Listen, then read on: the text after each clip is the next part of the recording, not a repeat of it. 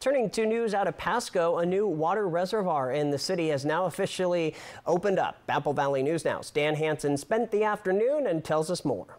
The completion of this 3.5 million gallon water reservoir is crucial to the city of Pasco, not only for a reliable water source, but also a sustainable one.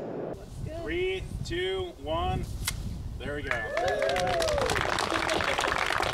People at the city of Pasco, as well as community members, braved the wind to take a look at the city's latest pride and joy.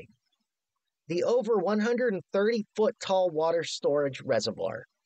Public Works Director Maria Serra says the reservoir is a progressive design, built by bringing together a contractor and a builder to speed up the process.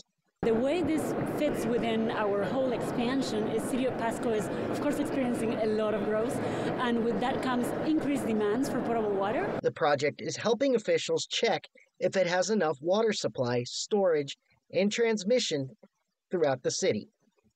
Mayor Pete Serrano says this is a big step forward for the future of Pasco. This invaluable resource, which is obviously water, as I said, 3.5 million gallons, that's going to really help us as we continue to expand out here. Sarah says the new reservoir is funded in part by a $10 million low-interest loan from the Public Works Board and also with local funds.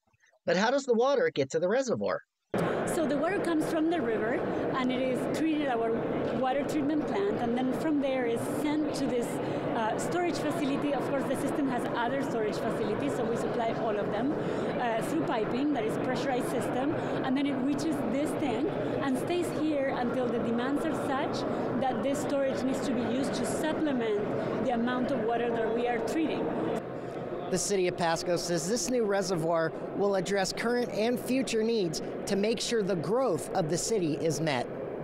Reporting in Pasco, Dan Hansen, Apple Valley News Now.